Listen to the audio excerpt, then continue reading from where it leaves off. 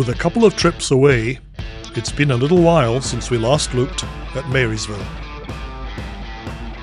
In mid-October, work was taking place to complete the ramp.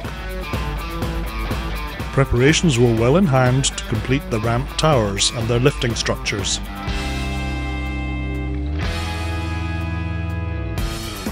This is engineering on a large scale, but by the end of the month, much of the work had been completed.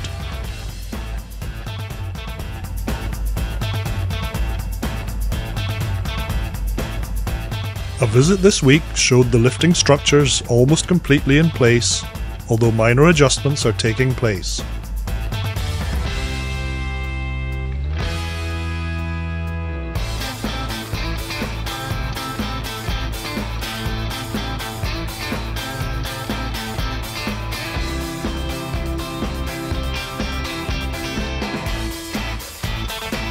Work was also evident on the passenger gangway that will take pedestrian passengers aboard the ferry.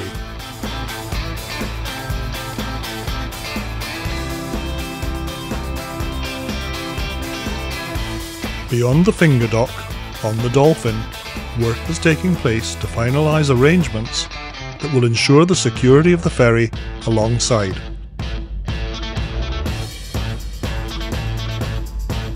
In October, the area up beside the village and the main road was still undergoing preparatory work, and the frame of what is like to be an information sign had appeared.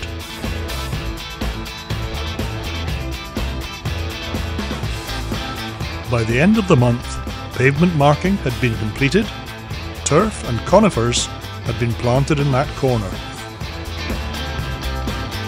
Some work was evident on security lights and cameras.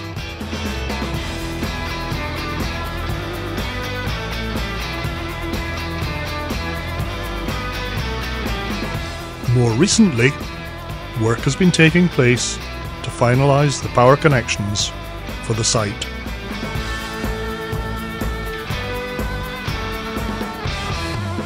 In October, coping stones were still being laid on the wall surrounding the utility building. But the situation has advanced significantly since then.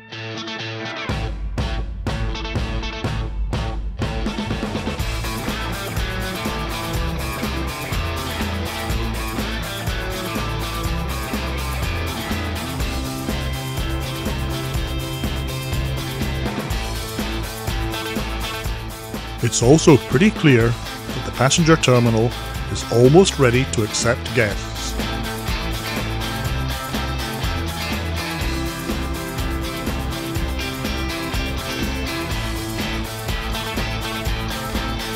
The presence of these large, empty cable drums on dockside is interesting, but it doesn't seem to have anything to do with this work involving a diver over the east side of the wall.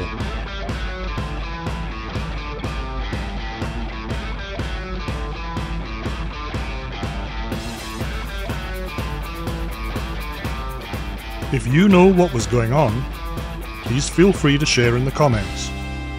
And in the meantime, as we approach the dock and watch the Wolf Islander 4 heading off to allow the Wolf Islander 3 to undergo an engine change, I'd ask you to consider subscribing, and thank you for watching.